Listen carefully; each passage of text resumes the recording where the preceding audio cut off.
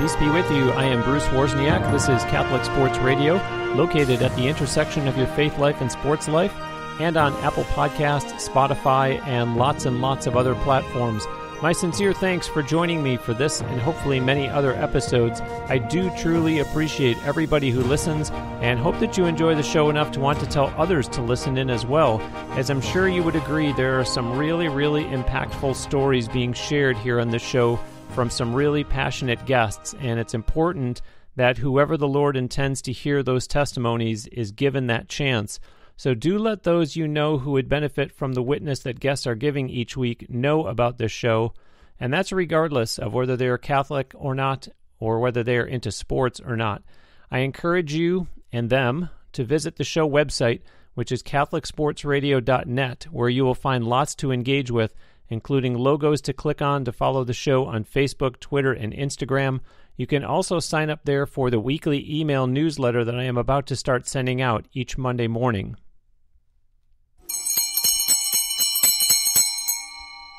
Now on to my ministry moment for this episode. Injuries, getting sent down to the minor leagues, toiling in the minors for a few years, the perseverance and dedication are all worth it when the opportunity to play regularly at the highest level is present. I think an argument could be made that probably more athletes than not are in it for exactly that, hoping to compete in their sport at its highest level.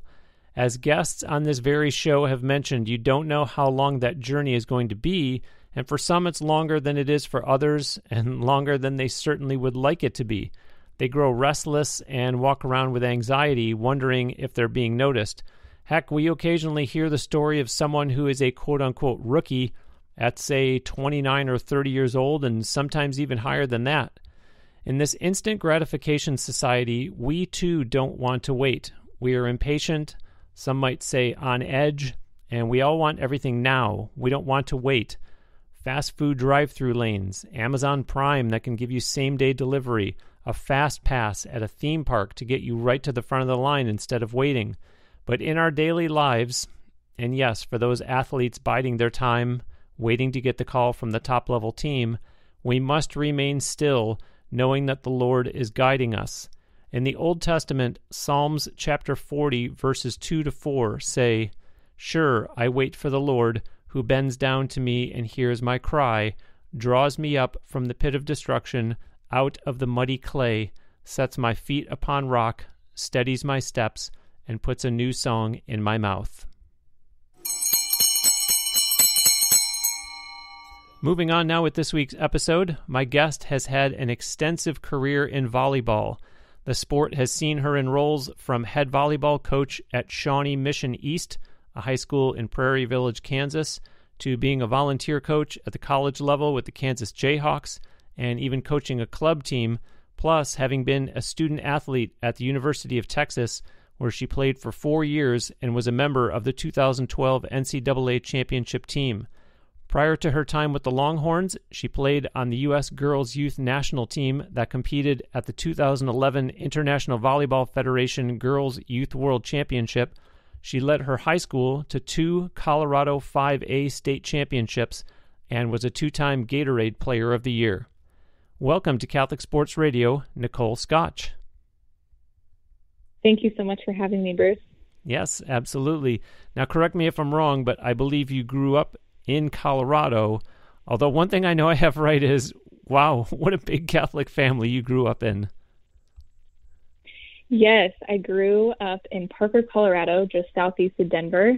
I am the second oldest of 7 kids. So there are 4 girls and 3 boys. And yes, my parents had their hands full and still do with 2 still in the house. So they're close to being empty nesters, but not quite there yet. And Cradle Catholics, it sounds like your maiden name is Dalton. So the Dalton household was Catholic all the way around, it sounds like, yes? Yes, we were. Grew up Cradle Catholic. My parents did an amazing job of teaching us about the Catholic faith. And yes, my siblings and I very much appreciated their time and effort spent in that, looking back, going through it, nightly, daily rosaries maybe wasn't our favorite thing. But yes, grew up cradle Catholic and enjoyed growing up in a big family. And speaking of family, this is really impressive. Share with the audience about what has been happening every Sunday night for a little while now. Yeah, so Sunday night, my dad's family, most of them are in Colorado, but he has 5 siblings of his own, and my grandparents live across the street. I'm not sure whose idea it was, but every Sunday night started Lent, 5 years back, I want to say, we would meet for Sunday night calls, and it's just conference calls, so whoever could make it can call in. We now do video Zoom calls so we can see everyone, which is awesome. And typically, sometimes we go over a book, sometimes we do videos from forum.org, but currently we are having an individual lead each Sunday night. So it's great because it could be my grandparents leading it, or it could be my 8-year-old nephew bringing up a topic about our Catholic faith and wanting people to participate, and prayer intentions. Sometimes we'll say the rosary. So it's a great way for us to gather and praise Jesus in that way. How cool is that, audience? How cool is that her family does that? That moved me so much I had to ask her and let her share that, because that might be something that you take away from this episode and start with your own family. Especially, I know a lot of people got video conference burnout because of the pandemic, but this is a family that has embraced it and is doing something through their faith through Zoom or Skype or whatever your video conferencing platform is. So I'm glad that Nicole was able to share that with us. Nicole, talk about when you started getting into sports and maybe even volleyball specifically, as well as the competitive atmosphere in your household growing up. Yes. So my sister and I, my older sister, she and I started playing volleyball probably in 3rd grade. Wow. And my younger brother, we played on a little rec team in Parker. My mom was the coach. It was my older sister and I and my brother. It was co-ed, which was awesome. And 4 or 5 of our other close friends in a rec league. We started probably in 3rd grade, I would say.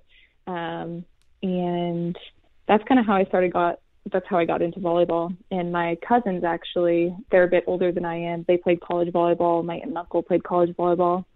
My parents played for fun as well. So volleyball was kind of always of interest to me from very, very early on. And that's kind of how I got into it. And then, yes, my siblings, very, very competitive family. We have backyard volleyball tournaments, front yard basketball tournaments. We set up the whiteboard, put our names in there, put our names in a hat, choose your team type thing. So very competitive all the way around, which was super, super fun to grow up in.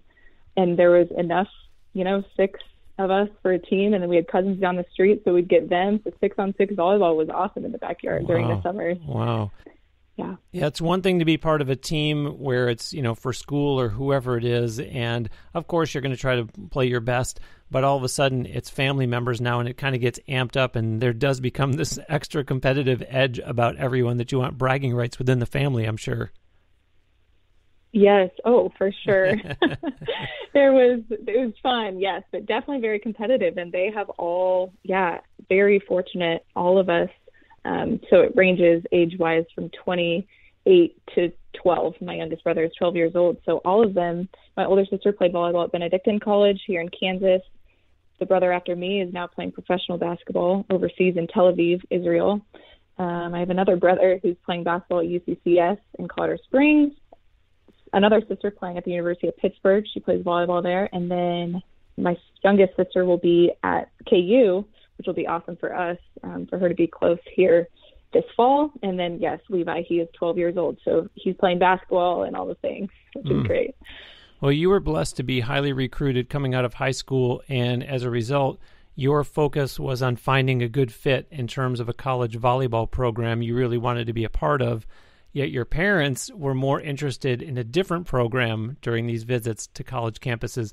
Talk about those contrasting targets that you were each after. Yes. So my parents did an amazing job of helping me through the recruiting process. It can be a very emotional and time-consuming process.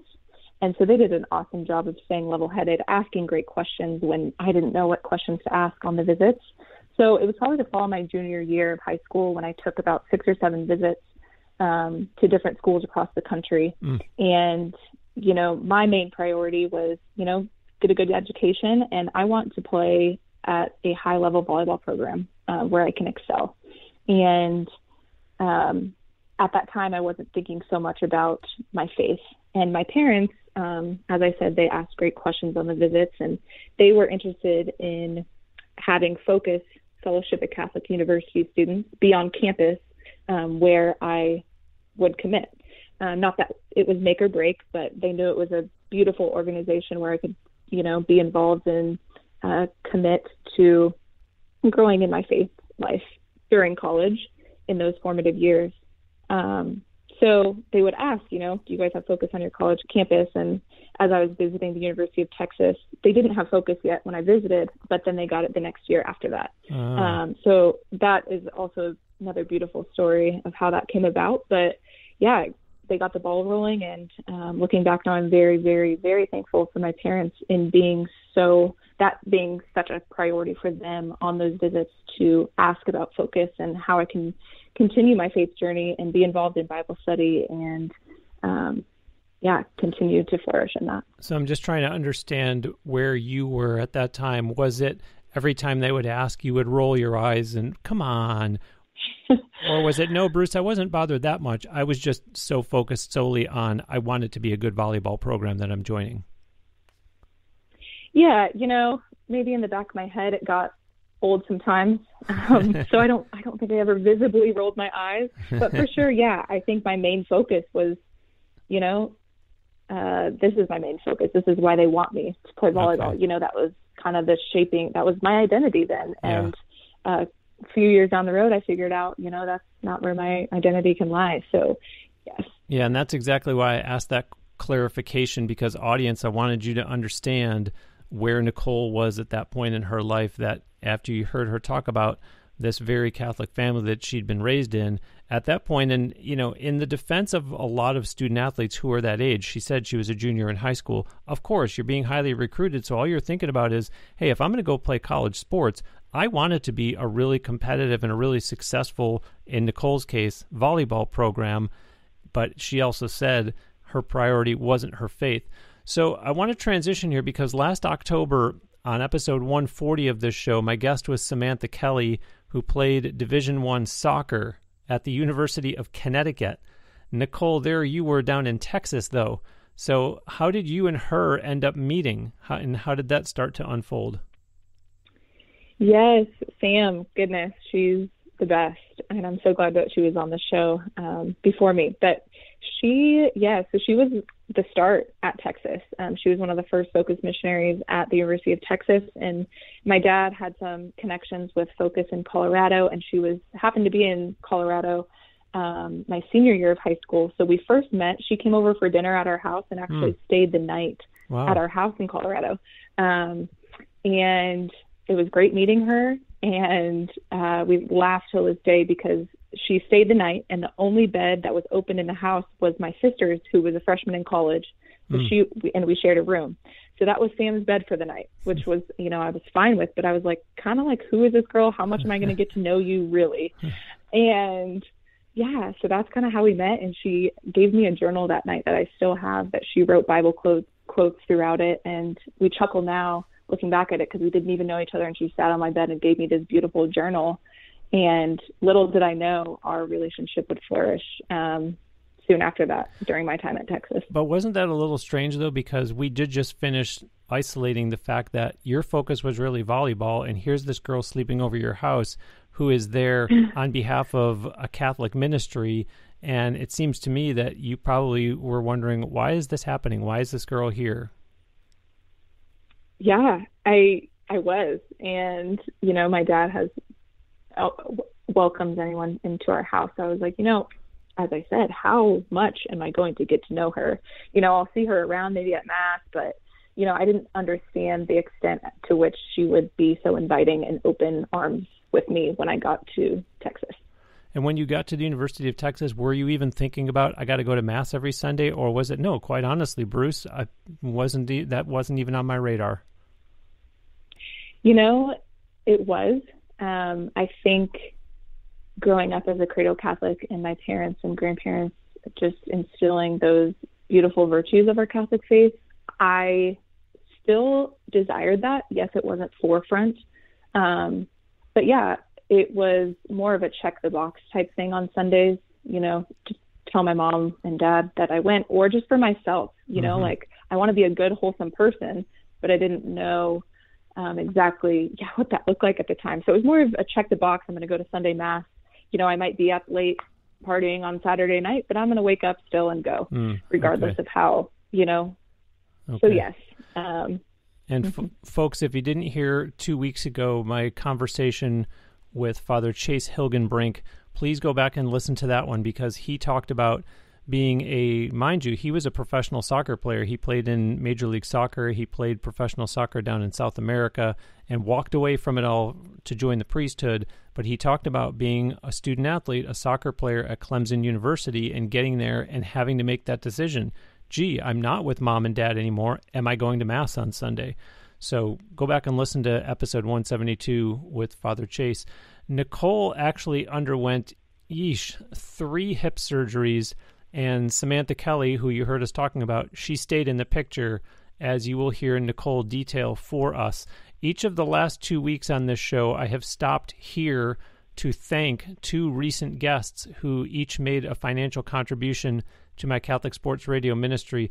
I can't tell you enough how much that means to me and how much that helps me. It absolutely helps me towards all the expenses that I face in running all things Catholic Sports Radio, especially given that I don't get any income from doing this, nor do I have any sponsors, which means I otherwise have to try to find a way to cover these bills out of my own pocket, which honestly does get quite challenging, but it also helps me mentally and in my heart. When someone makes a donation to my ministry, it tells me that you believe in what I'm doing and see value in all that I put into this, and that you want to see me keep this going. It tells me that there is a place for content like this.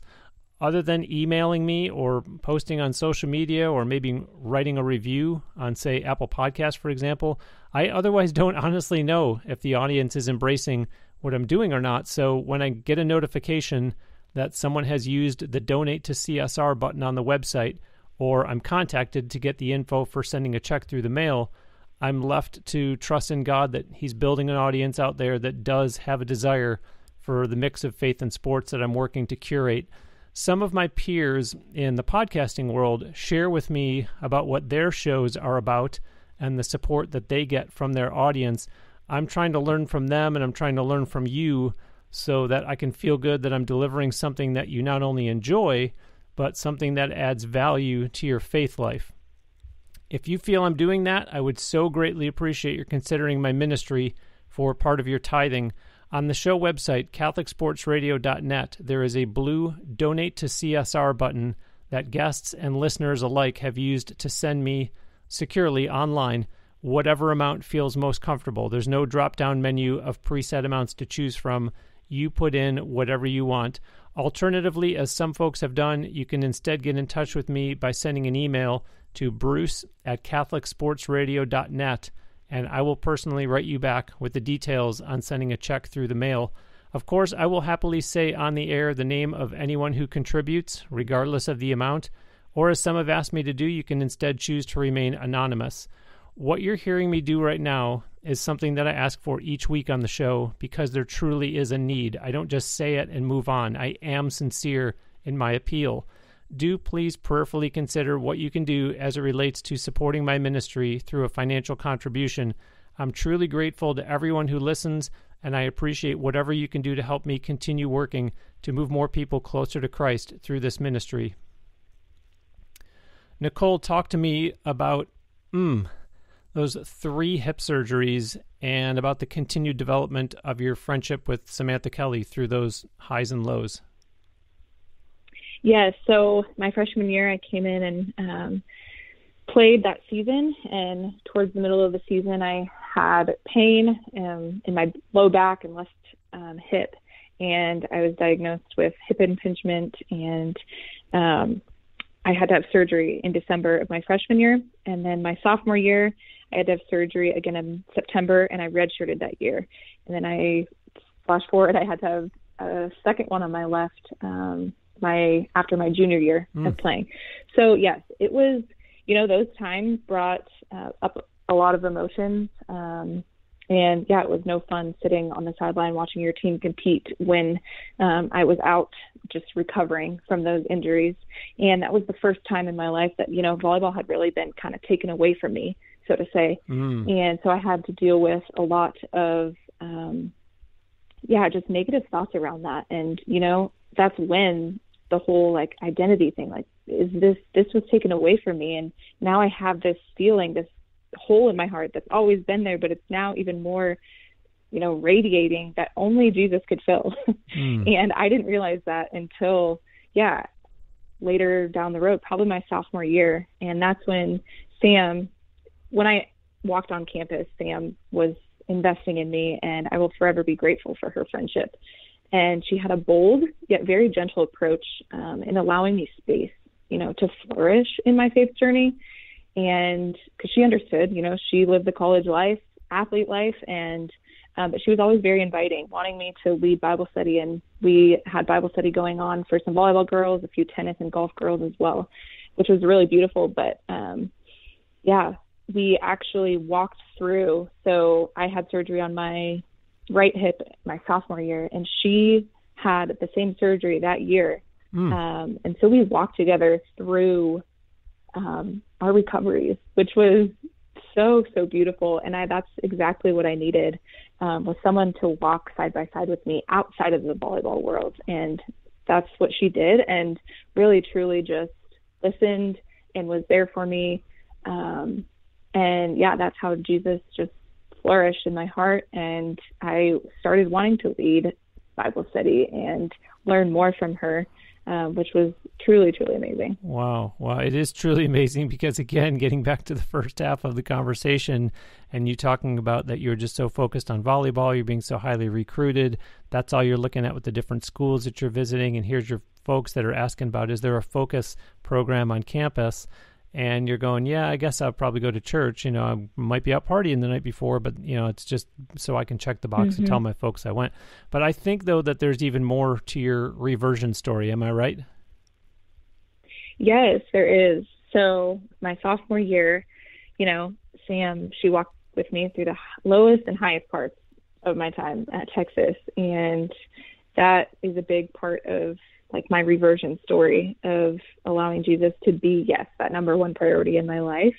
And that was through spending time in adoration and entering fully into the Mass and knowing Jesus in the Eucharist. And it was after Mass one day, I was kneeling down and Sam was to the right of me, and we had just received the Eucharist, and I just had, I was kneeling down, my eyes were closed, and I just had this peace come over me, and I was just crying and I couldn't stop.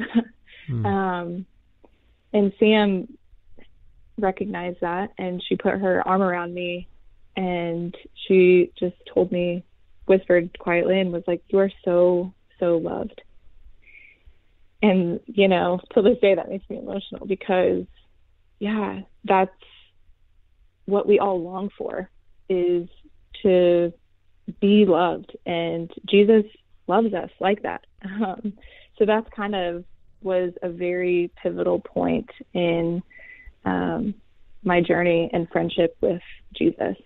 And I'll just forever be grateful for the Eucharist and Jesus revealing himself to us in such an intimate way through that.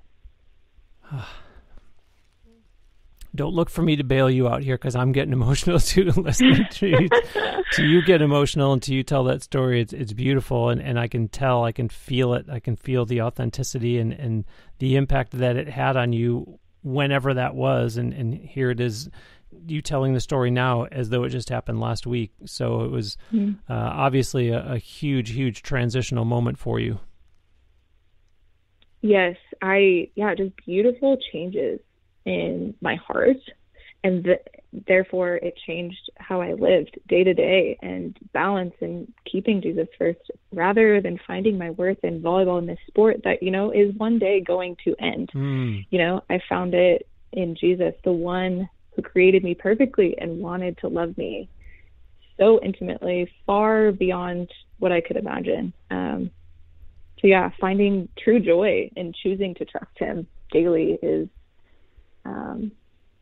what kept me going and what keeps me going today. Yeah, in fact, last week on the show, my guest was San Diego Padres pitcher Craig Stammen, and one of the things that we talked about was his having a Bible verse on his Twitter bio. And Nicole, you do as well. Talk to us about Esther 4:14.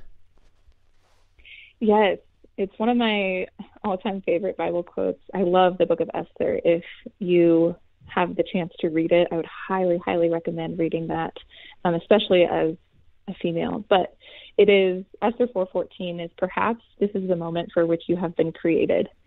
And that's just kind of what I've walked with through my journey, playing sports. When you're nervous for a game and the anxiety is high, when you're about to serve the first ball, or, when now in my life, when I'm a mom and it's like, doing the mundane chores of the task around the house. Yeah, this is the moment for which you have been created. So always reminding myself that, because this is exactly where Jesus wants you.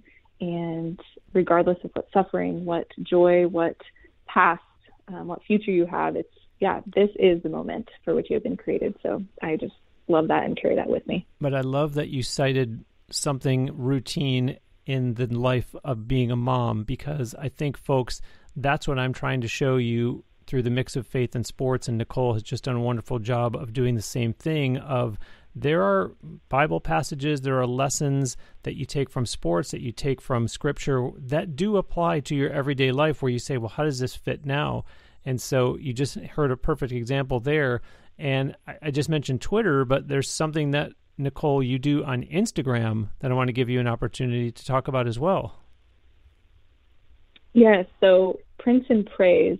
Bruce, I'm not sure how long ago that was that I, came up with the idea of Prince and Praise. I have the desire maybe one day to open up an Etsy shop. And so I just love calligraphy and lettering. And so I have a separate Instagram account called Prince and Praise for that. So I do commission pieces, anything from thank you cards to wedding signs. So it's a really, really good outlet for me in the busyness of my life as a mom and wife. But it's been a great outlet, and I really enjoy that. The first word that she's saying is Prince, like Prints, Prince and Praise. And again, the reason I wanted her to talk about it is because when you look at that Instagram account, you'll see these are overwhelmingly Scripture passages that she is applying to different products, different applications. And so I thought it's a great example of how she is taking something from Scripture and applying it to quote-unquote everyday life. And then similarly, Nicole, you've got like something along the lines of a link tree, and it has all kinds of links for things like skincare and beauty and clean products, yet right in the middle of it all, it says, my favorite prayer, Litany of Trust by Sisters of Life. So just like your Twitter bio, I love your putting your faith right out there like that. And obviously that prayer means something to you to want to do that. Yes, the Litany of Trust by the Sisters of Life is truly amazing. I went on a retreat to the Sisters of Life, and it was a beautiful retreat. But that is where I first was introduced to this beautiful prayer. And, sometimes I do it daily, not every day, but whenever I'm feeling anxiety or just not peace of heart, I love pulling out this prayer. And the two responses throughout the whole prayer are, deliver me, Jesus, and Jesus, I trust in you.